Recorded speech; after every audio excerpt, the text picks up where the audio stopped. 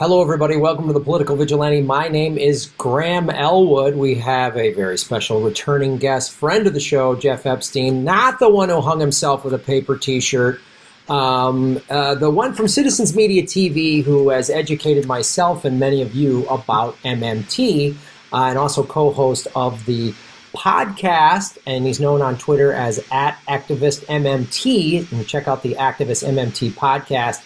Jeff, thank you so much for coming back on the show. You're the one who, it's almost 2 years ago now, that reached out to me and started to wake me up on MMT. As a result, I have a whole MMT playlist, which is a great resource. Anytime somebody comes on my live stream, is like, what is this MMT? What does this mean? I was just go, just watch this playlist, and there's all the interviews with you and Fidel Kaboub and Stephen Hale. And so now MMT is kind of coming back into the conversation because we're seeing the Federal Reserve, well, in addition to the trillions of dollars they've just been giving Wall Street since the fall, I guess, to keep the economy inflated. You'll get more into that. We just had the stimulus plan where, the small business $350 billion, that ran out in literally a matter of minutes. But the 4.25... Well, a half hour. Yeah, half hour. Okay, that's fair. I'm sorry. I overreacted to Steve Mnuchin's great plan. But the $4.25 trillion that went to the banks and Wall Street, boy, that money, that's still plenty of that to go around. That is exactly what we're going to talk about today. And actually, I just spoke to someone in Scotland who was telling me about how the UK, basically their Treasury Secretary called something else, said, we're just going to do $350 billion stimulus for coronavirus on top of the budget. And, no questions of how we're going to pay for it. And yet, 2 months previous, the news never asked, the news always asked, pummeled the Labour Party's manifesto, which cost about $400 trillion over 10 years. But they just created $350 billion in a moment for coronavirus. Just like that. And all of the how we're going to pay for it voices that we heard literally 2 months ago when Bernie was still, before he just fucking quit, that's a separate conversation, but when everyone was like, how are we going to pay for Bernie's Medicare for all and student debt? How are we going to pay for all these pie in the sky things? We're not hearing how we're going to pay for it anymore because people are like, I need money. I can't pay my rent. Because as Joe Biden said, this is a crisis now. We'll deal with these other crises later. This is a crisis now, which really is neoliberal this is a crisis for the privileged. Yes. We don't care about the crisis for the disadvantaged that happens all the time. We care about the crisis right now for the privileged. So, all right, let's get into it because we're seeing, and everyone's like, wait, well, how does the Federal Reserve work, and how can they just issue currency and stuff like that? So you put together another fantastic presentation. So to our viewers at home, you're just there in the corner. We got this cool presentation. So let's go into yes. And by the way, I want to tell people that I will put this PDF in the show notes if you want to follow along with us or go over it later. But it's a presentation that Jeff put together. So here is the first slide. Okay, so Graham, I want to say, yes, it's been about 2 years now, June of 2018. You have come a long way. Holy cow. Watching you say stuff like this on this slide right here with confidence now, you just say it with confidence. It is just such a nice thing to see, and I'm really proud to have been, some part of that. It's just really wonderful. So now it is time to go deeper. It's time to go deeper. Next, if I may. Endless war is bad, not because we need the money, but because it's immoral. Taxing the rich, we need to because they're too powerful. We don't need their money. And yes, the Federal Reserve creates money. We just use a computer to mark up the size of the account. And mark up is just simply defined as make a number bigger. That's all it means. That is a direct quote from, I think it was Ben Bernanke. Yeah, on 60 Minutes. Ben Bernanke. That's right. You play that in, I think, in one of your Federal Reserve videos, right? I did, and I've seen Stephanie Kelton. She retweeted that. So that's how the Federal Reserve can just create. We're a monetary sovereign, which means we create. Holy cow! That's having lunch with awesome. Stephen Hale in Adelaide when Ron and I were on tour. So that's wonderful. Thank the network he had coronavirus. Pardon? Stephen got coronavirus. Oh, man. He spent his time with his coronavirus, or he's pretty sure he didn't get tested, but he's pretty sure he gave a lecture on MMT and coronavirus to keep himself busy while he seems to be totally recovered now. Wow. Well, that's good to hear. Stephen, if you're watching, glad you're better. All right, so let's go to the next slide here. Okay, so in the past month, you gave two presentations, two videos on the Federal Reserve. And I'm going to read the titles. It's a little small, but people will see in the PDFs. March 13th. Fed gives banks $1.5 trillion and Americans zero during the pandemic. On April 6th, you did another one that was titled Federal Reserve pays banks overnight while America starves. Go ahead. So your main point is absolutely right. I mean, you get what's going on. The elite steal from us. The government uses their immense powers to bail out these criminals. But they turn to us, the millions of desperate people, and say we have tough choices to make and fiscal responsibility, even during this health crisis, no matter how desperate we are. And the elite steal from us again.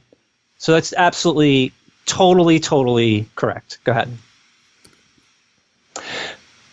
I'm going to give two simplistic examples before we go on to give a basis, a background for what we're going to talk about. So example number one.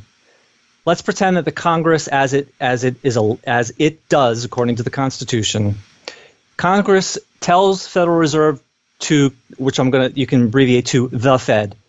Congress tells the Fed to create $1,000. That $1,000 through a series of steps is given to you, basically because you did some work, you got a paycheck. You are now $1,000 richer.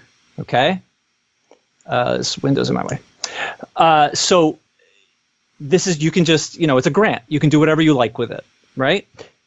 We're going to call this a net financial asset, okay? Money that you get and you can just do whatever you like. You don't owe it to anyone. It is a net financial asset. Go ahead. Example number two. The Fed creates $1,000 on its own without new permission from Congress. And let's pretend that the Fed gives that $1,000 to you. However, it is only on the condition that you give the $1,000, you give a bond worth $1,000 back to the Fed. Okay, they give you a $1,000 check. You must give them, in this case, a $1,000 bond. Now, my question is, are you in a better position than you were, the same position that you were, or in a worse position? Well, let's go to another question I'm sure a lot of my viewers are having on that. Wait a minute, can you explain what a bond is? A bond is you buy a piece of paper from the government. It says you write your name on it, Graham Elwood, $1,000 or $10 or $50, but let's say $1,000. And in 5 years, you will get $1,000 back plus however much interest is on that bond. Let's say 5%. Okay. So you buy a bond from the government. Which 5 years later you go back to the government and they give you $1,000 plus 5% compounding interest, which is, a decent amount of money. I don't know, $5,300 or $1,300 or whatever it is. I have no idea what the actual amount is. So the Federal Reserve gives you $1,000, but only in exchange for a $1,000 bond. Are you in a better position, same position, or worse position than before? Wow, that's a great question. I would say, well, I guess 5 years from now I'll be in a slightly better position because the only net gain, if I understand this correctly, is whatever the interest was. Let's say 5 years from now it's $1,050. So I made $50. That's if you have the bond. That's correct. But in this scenario, the Fed gave you $1,000. You gave the Fed your $1,000 bond. Well, I guess it would be. Oh, if I'm issuing the bond? No. You don't issue the bond. You bought the bond a long time ago. Just whatever. You just bought it. Oh, so I've had that $1,000 bond for a while. Right. And I'm giving it back to them in exchange for cash. Correct. Are you in a better position now, a worse position, or the same position? I guess, well, the same or even maybe a slightly less position because now, if I understand this correctly, I just gave up that whatever, let's call it $50 in interest I would have made. You just gave up an interest-bearing financial instrument in exchange for cash, which does not earn any interest, right? Mm-hmm. Next slide, please. You are in a slightly worse position. The only thing that's better about it is that cash is more liquid, which just means accessible. You can spend that money without having to do anything further because it's cash. A bond you have to, redeem and then spend. But the bad side is that cash does not earn interest. The bond does earn interest. So overall, you're sort of in a slightly worse position because now you have money that's not earning interest, where you did have money that was earning interest. And this is really similar to moving your money from a savings account to a checking account. Okay, because the checking account earns no interest, the savings account does earn interest. And the savings account is less liquid, and the checking account is more liquid, more accessible, more easily spent. Okay, this is called an asset swap. Okay, so this is a net financial asset where you get money and it's just yours to keep. You don't have to exchange or give anything for it. I mean, you worked for it, or an asset swap, where you exchanged an interest-bearing financial instrument, just fancy word, for cash. Okay, asset swap. Next, please. So net financial asset swap. Net financial asset happens in the real world. Asset swaps in this scenario, in this story we're going to go into, happens in a different world. Happens in the underground plumbing. So next, please. Almost all of the examples in your Federal Reserve videos are asset swaps. Okay.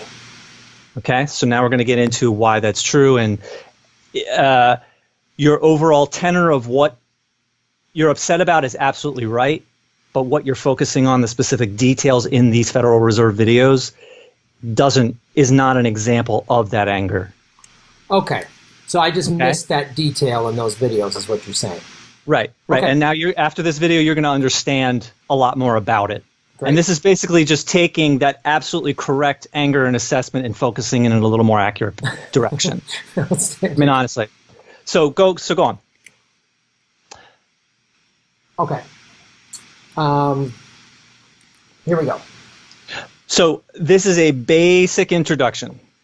I talked with an expert on Thursday night for 2 solid hours to make sure that this is generally correct, but this is a basic layperson introduction. My goal is so that hopefully you and your viewers might consider learning more from experts.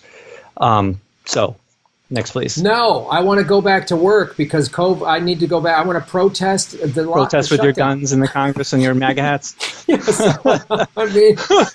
How can I sell Confederate flags if I can't go back to work?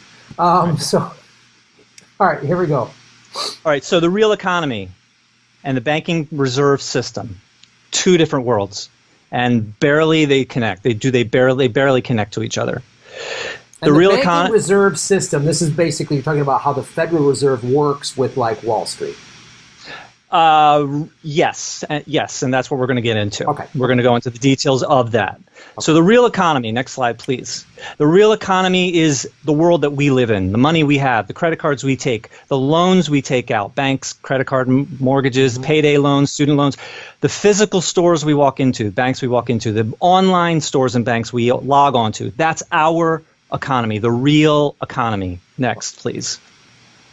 There is another completely separate world that is almost entirely irrelevant to our lives, and that is called the banking reserve system. It's like the plumbing, the sewer system underneath the streets. Okay? The Federal Reserve creates tons of money in this system, but it never leaves that system. It never goes to any individual person's hand. I don't care how rich and elite they are. It never touches, no individual touches the money in that system. It's called reserves. Okay. It's called reserves. It's just the money in the banking reserve system is called reserves. So all of that money that you talk about, creating quickly and 1.5 trillion, all that stuff, that happens to be examples of asset swaps in the banking reserve system that no individual touches. No executive or CEO at big corporations touch or have or are given. So, hold on a moment, sorry. There we go. Okay, next please. So the Federal Reserve has 2 major roles. One of those roles is in the real economy, and that is creating net financial assets, which is basically grants, money you can just do whatever you like with. Net financial assets in the real economy. Let me just to clarify here. So when you talk about grants, let's talk about just a recent example. So that small business loan that they talked about, that $350 billion that we talked about that went out the door in 30 minutes. That's one of the, is that what you're talking about? Like the small business? That's a loan. Okay. A loan is something that must be repaid. But they said under that loan, if you used it for, let's say, payroll, then you didn't have to pay it back, and it just became a grant? Okay, well, and if that's the case, then after it's no longer a loan, then yes, it's a net financial asset. Okay, great. Yes.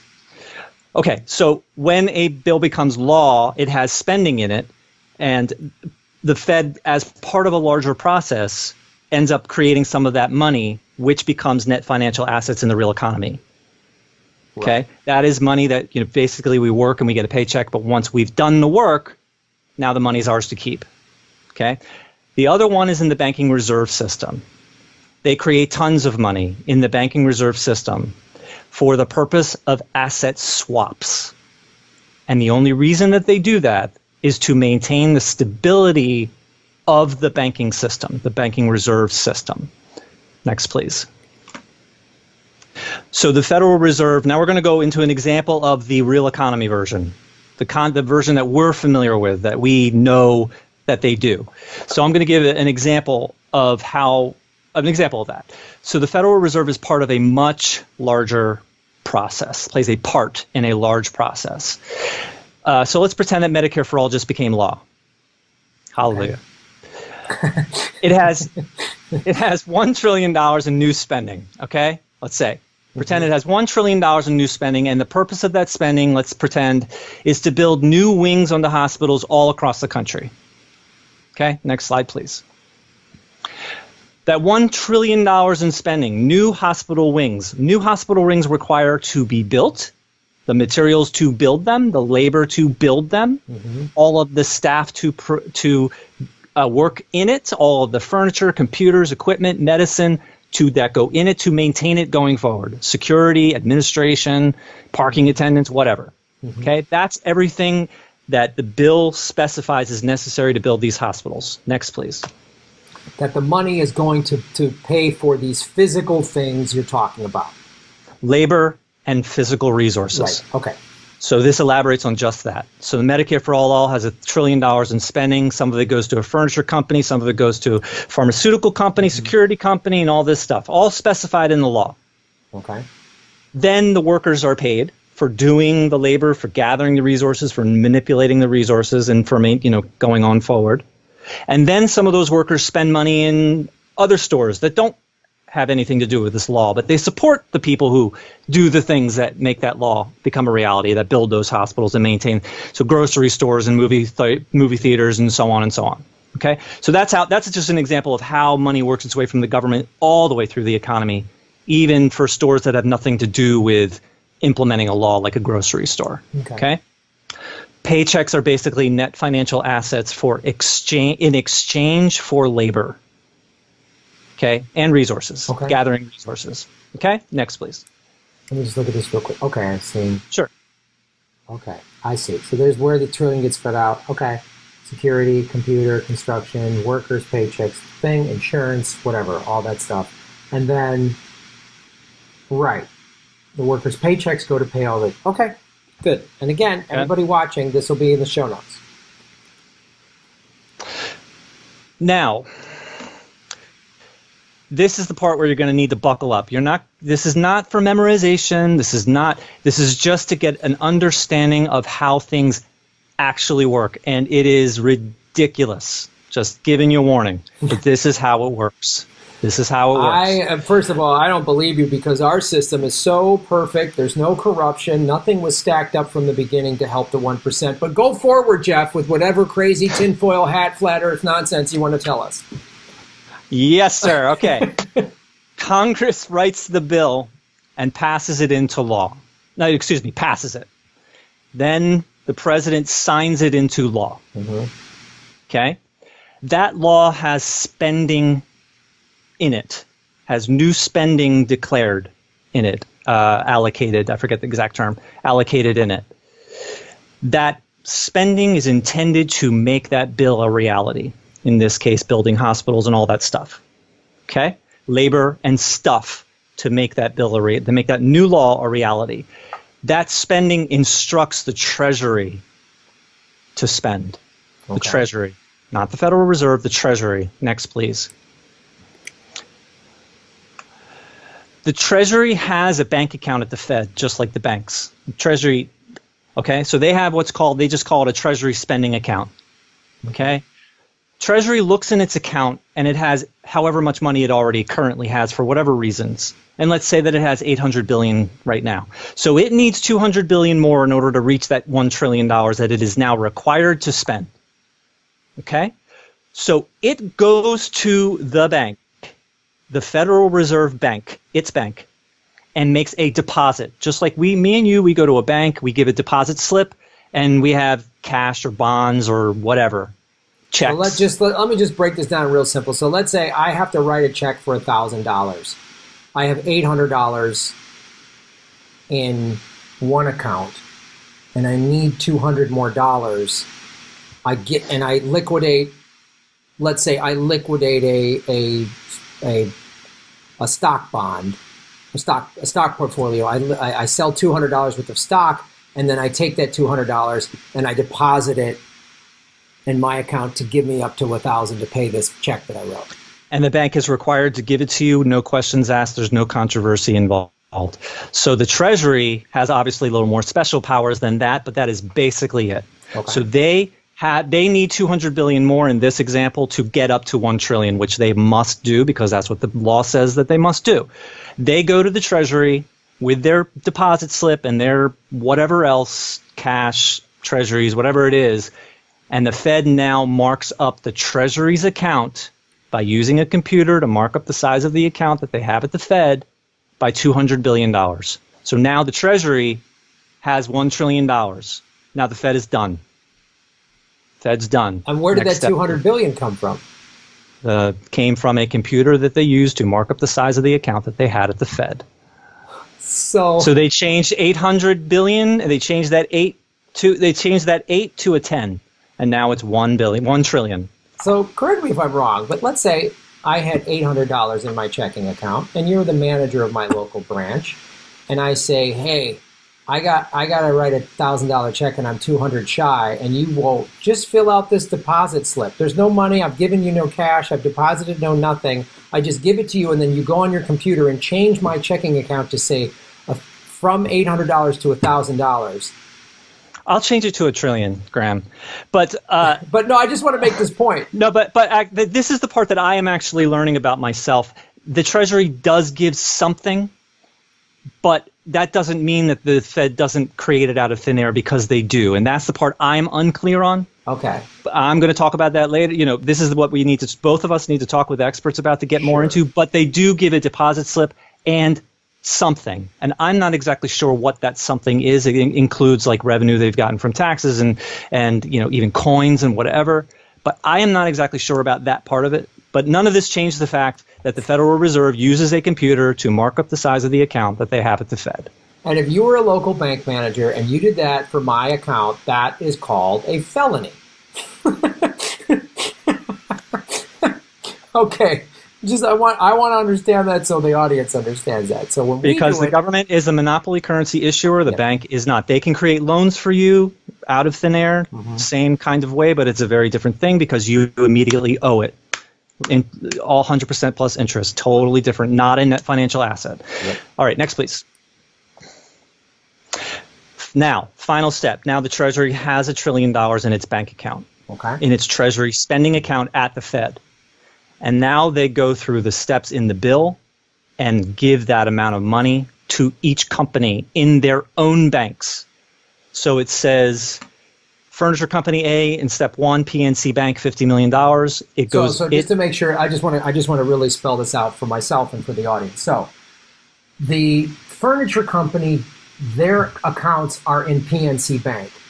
So then the Treasury distributes the $50 million to the Furniture Company's bank.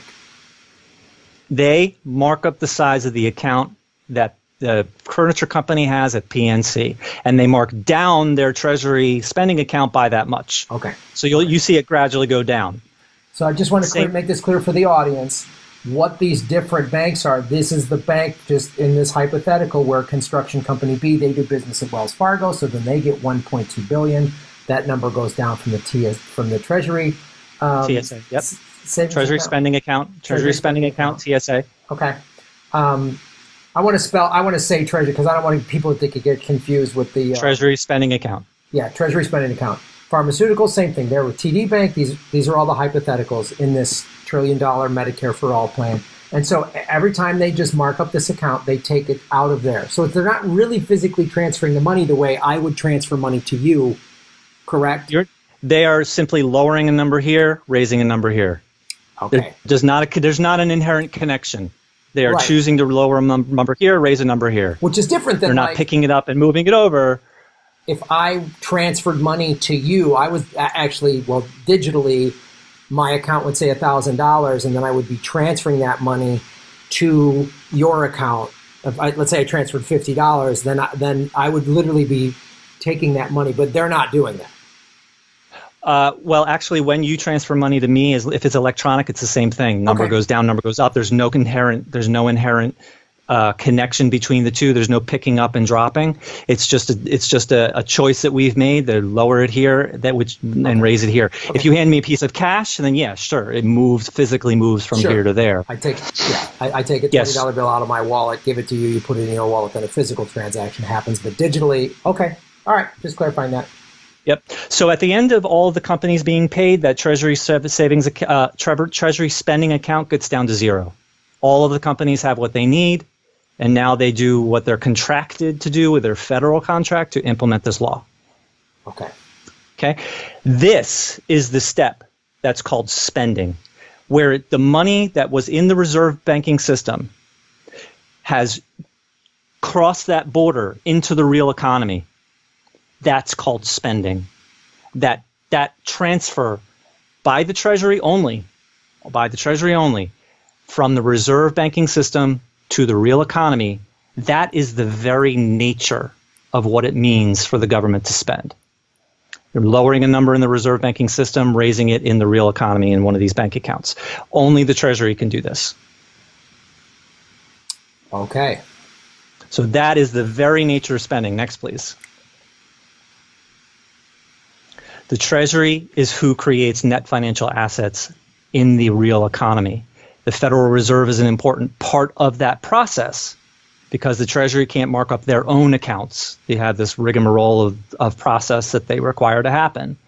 But the Treasury is who ultimately takes the newly created money by the Fed and marks up the actual accounts in the real economy. And that crossing of the border between the reserve banking system and the real economy, that is the very nature of how the government creates money. Okay. Okay?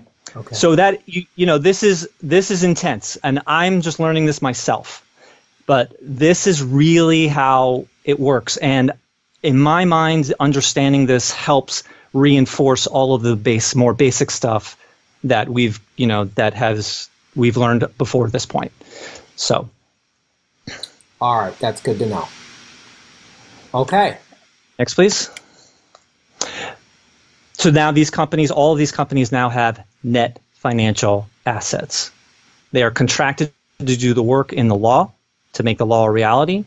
They make their workers do it, gather the resources, process the resources, do the services, and then they pay them with paychecks. And now the workers now have net financial assets.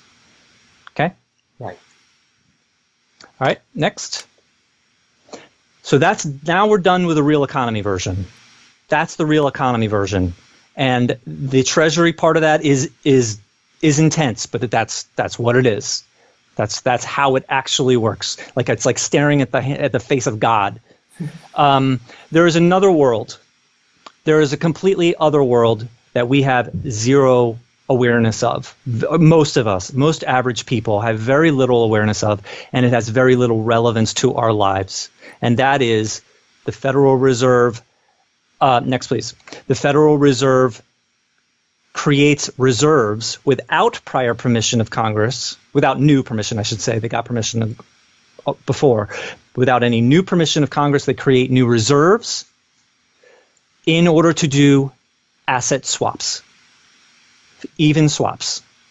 And the reason that they do this is to preserve the stability of the banking system, the stability of the banking reserve system, the stability of the sewer system below the streets, the plumbing that we never see. Okay, well, 4 terms, 4 concepts before we get into the details of that. So next, please. All of these concepts remain in the banking reserve system, all of them. None of these concepts happen in the real economy at all. Next, please. So I have a definition, reserves, which you've heard this before. I have $1,000 in my bank account at Wells Fargo, my local branch down the street. Wells Fargo Corporate has $600 billion in their bank account at the Federal Reserve. That's called their reserves or their reserve account. Okay, that's in the banking reserve system. Next, please. Overnight settlement.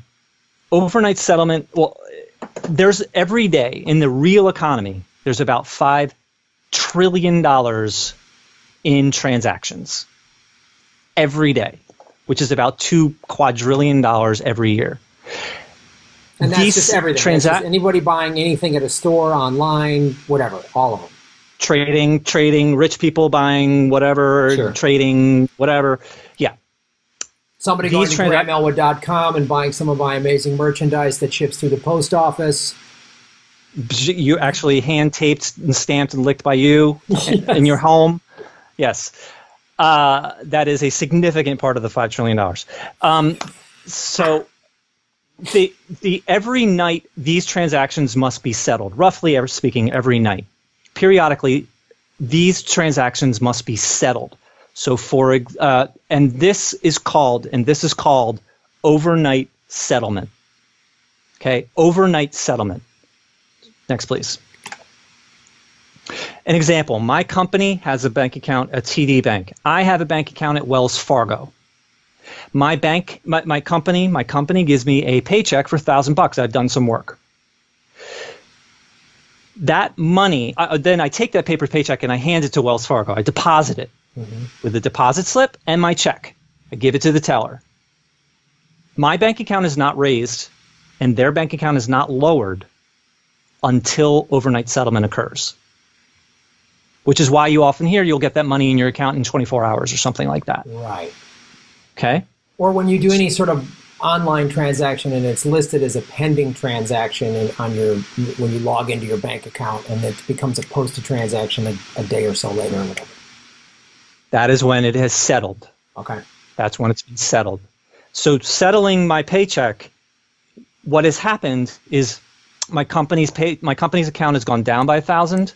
Their reserves, the bank's reserves, has gone down by 1,000.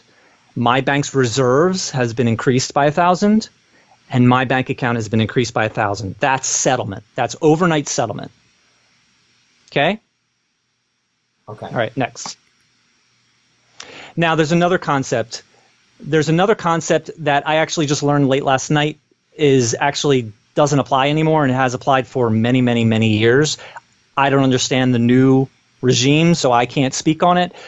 I'm teaching the old regime. It's still valuable to understand, but I'm just letting you know that I learned last night that what I'm about to talk about has actually gone away 3 weeks ago after many years. Reserve requirements. Banks are required to have a certain percentage in their reserves. So for example, 10%, and this is what has gone down to now 0 3 weeks ago, but it's been this way for years. Okay. So let's say 10%.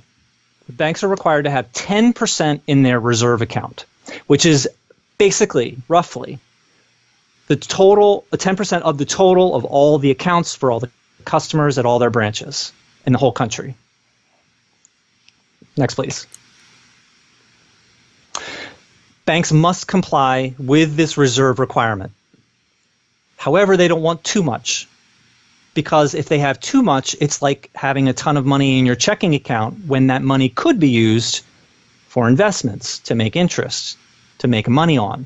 You want your money to make money. You don't want it just sitting in cash in your checking account.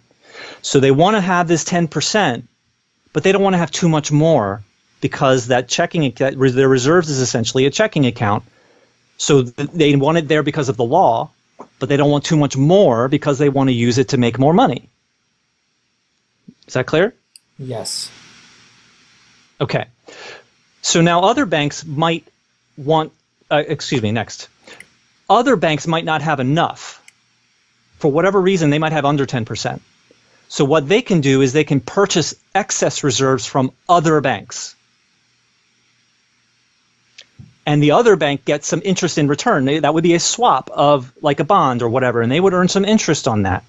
And now both banks have the proper reserve requirements, and the bank with the excess got a little bit of extra money with interest, and the bank that didn't is now not breaking the law. This is called interbank lending. Interbank lending. Okay?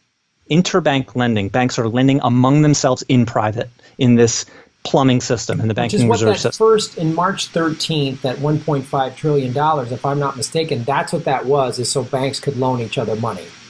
Exactly. Right. That's correct. And we don't get shit. And we're still waiting on a $1,200 check that won't pay our rent. But yeah, go ahead. Next, please. If either of these processes fail,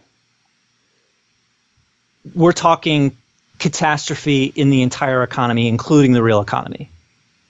If either of these processes, the overnight settlement or the interbank lending, fail for whatever reason, that could, at an extreme, result in catastrophic failure for the entire financial system, including the real economy. Next, please. And again, next. So what the Fed's job is to prevent failure in these systems, to prevent failure in these processes. Okay. And what they do is they offer new reserves, newly created reserves on a computer by marking up the size of the account that they have at the Fed. They offer reserves pretty much at any time for the purposes of asset swaps, even exchanges with banks, so that they can do overnight settlement and so that they can do interbank, what did I call it? Exchanges, I forget the term, interbank lending, interbank lending, okay? And that can, so the Federal Reserve might create 1.5 trillion, and the banks might have securities, bonds, treasuries, whatever, T-bills, whatever they are, financial instruments that earn interest and trade for those reserves so that they can do these two processes, critical processes. Next, please. This newly created money, these newly created reserves, never leave the banking reserve system.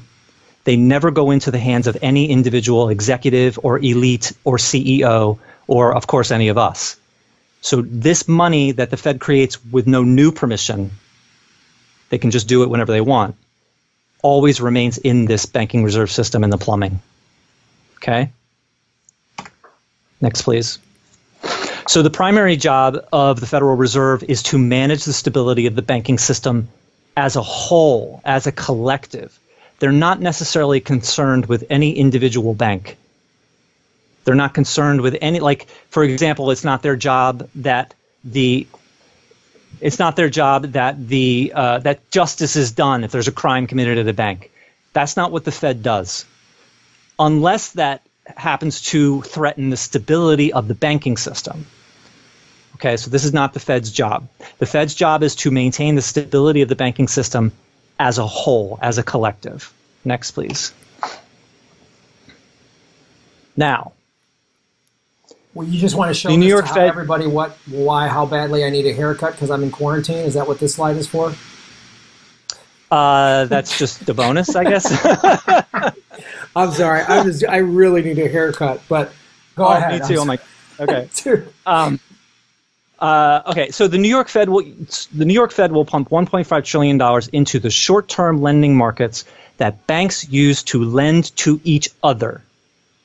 This is an asset swap. Okay. This is not net financial assets for anyone.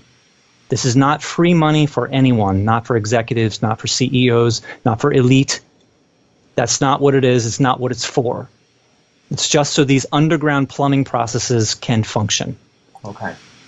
Next. The central bank also announced it will buy $60 billion worth of Treasury bonds so that the market can keep functioning appropriately. That market is the Federal Reserve System, the banking reserve system. Again, asset swaps, no net financial assets for anyone, no free money for anybody. This is just, they're saying, we're willing to do asset swaps up to $60 billion whenever you want. You must give us $60 billion in treasuries in return. Treasuries, bonds, it's just all securities. They're just called financial instruments, which is just like a bond that earns interest, just different kinds of instruments. Bonds is an example. Okay. All right, next. The central bank said that it will up the amount it offers in overnight operations from $100 billion to $150 billion. So this increase in $150 billion, this increase of $50 billion is overnight, does not refer to an unusually fast period of time. It refers to overnight settlement. Okay, so you were upset about that they can just do this overnight. And this particular example does not refer to, the Fed, they can, it is true that they can, but this is something that they've always done. And it's for a specific kind of process, not an unusually fast speed. Okay. Overnight settlement is a kind of process. And this is for asset swaps to facilitate that process. Okay. Okay. Good. Next one. In addition, it will increase the 2-week repo operation offerings from at least $20 billion to at least $45 billion. So again, $25 billion increased in offers of asset swaps, even exchanges. Repo is just another word, roughly speaking, another word for asset swap, repurchasing agreement. And actually, a massive ongoing repo, which is an asset swap, that's what QE is. It's not creation of net financial assets for bankers.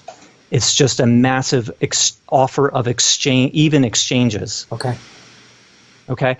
And again, this 2-week operation refers to a specific process, not an unusually fast speed. And what the 2-week specifically refers to is that since transactions happen at the same time, at such high speed, at such big amounts, it's virtually impossible to determine at any specific point in time what the balance of a bank has in all of its accounts, because just things happen too quick. Mm-hmm. So what the Fed does is gives the banks 2 weeks to determine its average balance over that 2-week period. And that is the amount, that average is what the 10% reserve requirements is calculated based off of. So again, this 2-week is not a reflection of they can just do it that quick in 2 weeks, where Congress argues for generations while we don't get anything.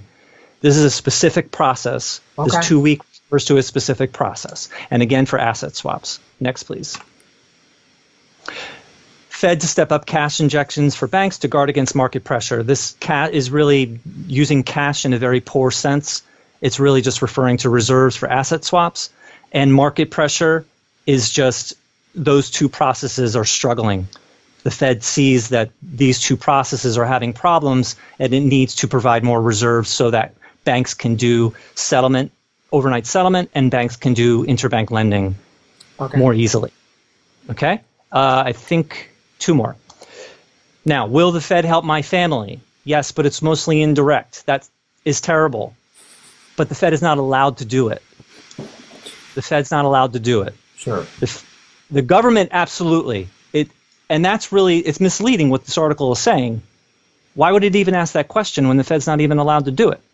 But the government is not helping us either. And so the overall tenor of the message is exactly correct.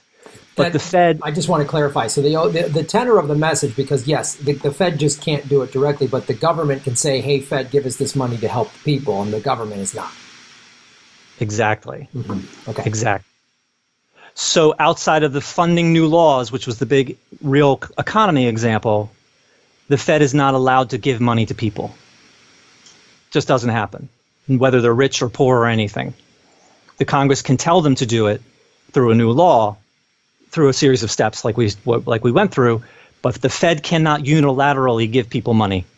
So that it has to be indirect. So that is misleading for even asking the question. Will the Fed help my family? Yeah, that they even put that in the article is misleading. Okay. So next, good enough. Last one. This is a little different because it's the part of the coronavirus relief bill. I misunderstood this as well. I thought that they were saying we're giving the Fed $454 billion and they're going to invest it and it's going to become $4 trillion and then they're just going to give that away. That's what I thought it was, and I think that's what you thought it was as well. Mm-hmm. It's not what it is. $454 billion is to backstop against losses. They're offering $4.5 trillion in loans, not free money, loans to whoever, banks, states, cities, I don't know exactly. And what they think is that 3%, roughly, 3% of these loans are going to go into default. Mm-hmm. They think that out of all the loans they give, 3% will default. So they're saying to the Fed, to the Congress, or they say to the Congress, I think 3% is going to default. Can you give me 10% in cash so I can buffer against those losses? Mm-hmm. And that $454 is a buffer against those predicted losses. It's like 3 times more or something like that. So they're giving out $4.5 trillion in loans that must be paid back. I mean, maybe there's the conditions, like you said, like if they keep people on board and all that stuff. I don't exactly know how that fits in, but these are loans that must be paid back, and the $454 billion is to buffer against predicted losses. Okay. So again, it says lending programs will back up Fed lending programs. This is not money for executives or anything like that. Okay. All right. So that's pretty much the end of the details. And now, I should just say, are some of these problems because of criminality, because of immorality? Is some of the Fed's actions ignoring and covering up for some and compensating for some of that criminality? And the answer is probably yes. Some of it. It's probably yes. The Fed is probably nefarious in some ways. The behavior they're covering up is knowingly nefarious in some ways, but it is not a direct connection. It's an indirect connection. Okay, that's fair. I mean, it's just a random coincidence that any president that said they wanted to end the Fed was assassinated. But I'm sure. And I know you're not defending the Federal Reserve. You just this whole thing was to you're definitely not that. But yeah, the thing I would take away from this is you gave us really great clarifications, which I'm glad. I just want to get what I said from day one on the show. I just want to get it right. And if I was wrong, I'll admit it, and I want to get it right. But let's be real clear, because I know you're not saying this either, is that the spanking Federal Reserve system, I don't think is an inherently moral system. It is designed, it's like a banking cartel to, as most things, it seems as though are just to keep the 1% in power. There's absolutely an element of that. Sure. But it's just less direct and explicit than we think it is. And which I'm about to say, the Fed is a part of this story. It's not the story. Okay. So examples of bad behaviors are down at the bottom: bad loans, usury, fraud, robo-signing, stock buybacks. You've been hit. You were hit with a mortgage. Taking your house away for some of that reason. Mm-hmm. So yes, the Fed is definitely not making this situation better. However, go on, please. Who should we be angry at? We should absolutely be angry at, and this is just my own opinion, and I don't. These are just some random thoughts. I don't feel like this is solid yet. We should be angry at the Fed because they're not regulating the banks for risky behavior and big corporations, especially too big to fail. Mm-hmm. The Fed is choosing to keep us unemployed, which keeps us powerless because we are powerless because we are unemployed. Mm-hmm. We should be angry with the Congress because because they tell the Fed what to do. They're the ones. The Fed is doing this because Congress says that they can do it, and Congress doesn't give them hardly any oversight. So yeah, we should be angry at the Fed, but they're doing what they're, roughly speaking, told that they can do. Yeah. We should also be angry with the Congress because they do give money directly to individuals through tax breaks and cash. They tell the Fed to do that. Yeah, that's why. And I'm sorry. Go ahead. And they turn to the desperate in the middle of a pandemic and say, even though they have immense fiscal powers, they say fiscal responsibility and, it's just such a hard choice. Tough choices.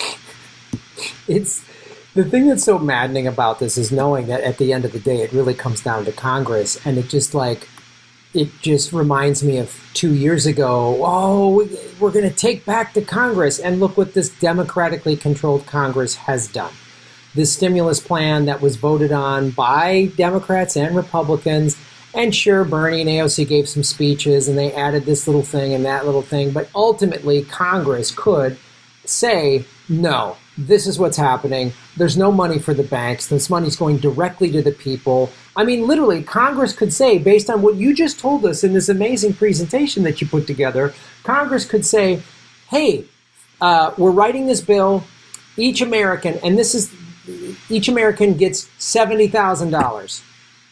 And what they could do, the Treasury, as you just explained, that whole process, they could ask the Fed for the money, and the Treasury could do it. And then as they did in all that great presentation of construction company A, they're with Wells Fargo, they could just go, because we've all filed tax returns, and they know where all of our banks are, and they could just go, here you go. Here's $70,000 to get you through this pandemic. We're going to lock the country down for 6 months to flatten the curve. And everyone would go, you got it. They could do that, and Congress won't. Congress won't. They do what they are told to do, and they are given way too big of a mandate, which is why they can do bad stuff, bailing out too big to fail and so on. Now, next, please. We should also be angry at the Supreme Court because the Fed is a confusing institution. It has some very big questions about its very nature, which is all, people get into these conspiracy theories and whatever, stuff that they think about the Fed. There are serious constitutional questions about the Fed, and the Supreme Court for more than 100 years will not litigate them. Or maybe litigate's not the term, will not decide on them. So it's just leaving it out there confusing. However, the one thing that's not confusing is that the Fed, as far as issuing currency is concerned, is under the command of Congress. That's without question.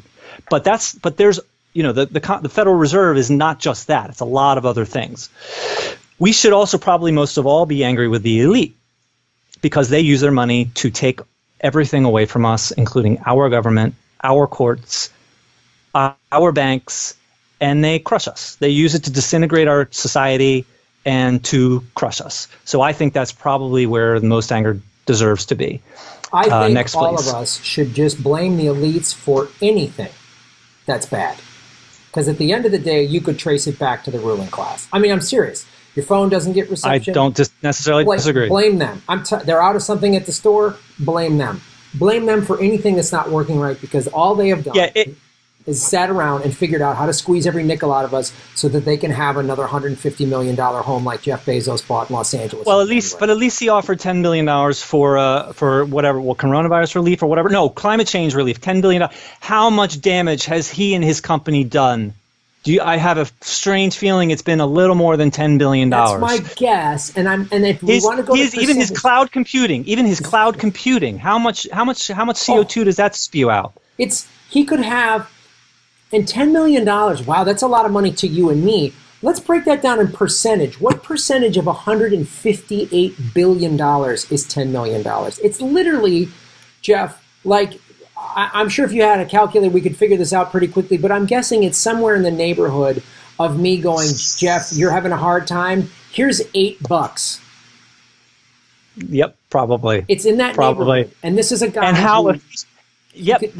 If he wanted to fix climate change, you know what he could do? He could say, all my facilities are going green. Recycled packaging, solar panels, everyone's getting union wages, everything, all my trucks now. I'm buying a whole fleet of American union-made electric vegetable oil, whatever the fuck truck he wanted to make, he could get it done. He could do that overnight. He could end homelessness overnight. He could do all of that overnight. But, we should be so great that Lex Luthor gave us $10 million. Well, thank you so much. Yeah, go fuck the elites. If you have a bad dream, you didn't get enough sleep, blame the elites. Your toe hurts, blame them. Blame them for everything, every moment of every day. Sorry, go ahead. I don't necessarily disagree. Next slide, please. And I think we should also blame us. We've fallen asleep. We expect a savior we expect someone to save us. We don't stand up and demand better. We get fooled. We pretend that the news is the news, and we don't look beyond it. We don't ask questions. We don't pay attention to the suffering of millions, and we keep on allowing ourselves to be tricked by people who hide behind economic falsehoods. So probably not primary, but I don't think that we should, pretend that we're blameless either. No, you're right. We all have to ask ourselves, what was my part in this? And no, you and I don't have the power of the ruling elites, but there's more of us. The 99% is more, and it's why you're doing this. It's why I started doing this show. It's why people are coming to watch this show here rather than watch the bullshit on the corporate media. If you want to watch corporate media, great, but just know I watch it to go, oh, this is the lie they're telling me today. This is what they're trying, this is the propaganda they're pushing today. What are we not talking about? Exactly. That's the key. What are we not where are all the about? Homeless people that you're investigating? Yeah. What are we not talking about today? Oh, we're not talking about the fact that Los Angeles has the cleanest air it's ever had. The whole world's air is the clean. We're not talking about that. We're not, we need to do something with homeless people with COVID. Why didn't we fix that before COVID? We're not talking about Epstein. We're not talking about any of that stuff. So yeah, we have to take some responsibility on this for sure, and I agree with that. We all have to get. I actually think that Bernie supporters, in a sense, are starting that. Meaning, we acknowledge in a way. I acknowledge in a way that I have somehow contributed to this systemic horribleness. And that this is sort of, with Bernie, the movement and all, is sort of our way of trying to change ourselves and trying to change our politics. That's how I see it. No, it's a good point, and I think all of us, have felt completely sort of let down or betrayed or whatever personal emotion you had at him endorsing Joe Biden and watching these ridiculous videos with him and Biden. But the thing that I'm seeing from it, I don't think the Democratic establishment realizes that this ain't 2016. Where 75% of Bernie supporters voted for Hillary. They're going to get about 20 to 25% Bernie supporters. Hillary's brain is not turning to oatmeal. You can say a lot of things about her, but her brain is not turning to oatmeal. And the thing is like, I understood the people who were inspired to vote for the first female president. I understood the power of that. Obama was the first black. It looks good. It's like, wow, even though she's not perfect, I just want to have a female president finally so we can say that it's possible. I understood that. I didn't vote for her, but I understood that. There's no excitement around a fucking rapist with dementia. There's no like, yay, the first corrupt white guy. Right. It's like they don't want to stop the corruption. They want to make the corruptors more diverse. Yeah. And first woman president, first black president. But I think the thing that is happening with the complete letdown of Bernie, seizing the moment in history that he had, and we should all, right now we could be talking about, Bernie's going to be our next president, but he didn't want to do that for whatever reason. But I think all of us Bernie supporters are like, okay, great. Now we're all done with the Democratic Party, and now we have to take some responsibility for this and ask ourselves, what's my part in it? I always got to ask in a problem, in a situation, in a breakup, in a whatever, what's my part in this? And, I wasn't expecting Bernie to be some savior, but we all put a lot of faith in that movement and everything else. Great. It's done. Now we gotta take more charge, as you're talking about here, which is very, very valid and not like a shaming thing, but like, we gotta look in the mirror a little bit. And we have to. Well, I see the whole thing as, MMT is the truth about economics. If you don't learn the truth, you don't know which direction to go in. Right. So it's just acknowledging the truth, and just a different kind of truth. Next, please. So just a couple of last things I want to say, and again, this is all just my opinion. So I just find it interesting that all these companies, the banks, the big businesses and all this, they scream free market. They call themselves private businesses. And yet, how often do they run crying to the central government to be bailed out? Of course. None of them have any savings. They tell all of us to have savings, and they don't. Right. Anyway. Get government off our backs. Government's the problem. Yeah. So if a company really has to run to the central government, are they really private? And were they ever really private to begin with? Mm-hmm. Let alone, how did they get their stuff to begin with? How did we get our land? Did what, blood of Native Americans and on the backs of slaves, right? What's the history of that land? Do we have a right to claim ownership of that land? Even me and you. Right. What we have, we're not racist or have slaves in our house, but what did our ancestors do to get this place? That's a whole other subject. Next, please. So yes, again, your point. The elite steal from us, harm us as individuals, and then they turn to our government and use our public money, not our tax money, or not our individual tax money, our public money as a collective to bail out these criminals. Then they turn to us, the millions and millions of suffering, and sadly fret about tough choices and fiscal responsibility, even during this crisis. And then the elite steal from us again. It just goes over and over and over again. Next, please. The government is us. The government is us as a collective. Its money is our money. Its power is our power. And its military is our military. The elites steal from us as individuals, and then they steal from us again as a collective. So every crime they commit against us is basically doubled. Yep. And that's not a clean ending, but that's it. So on the last slide, I just have, if your viewers want to learn more, I've been particularly talking with Joe Firestone, who taught me all of this stuff, and he's pretty amazing. But all these people are amazing and know about this particular subject. So these guys are on Twitter. If you want to learn more about it. So thank you.